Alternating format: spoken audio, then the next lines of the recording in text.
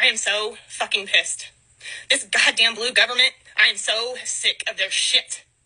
They controlled the climate. They made that fucking hurricane on purpose. North Carolina is sitting on a lithium gold mine. Remember when we were talking about Project 2025 and I told you guys that part of the plan is to fire all of the federal employees and then they would bring in MAGA loyalists to work those jobs? Remember I told you that the Heritage Foundation started recruiting at the Iowa Fair. They had a booth set up. Well, individuals like her, number one, they vote.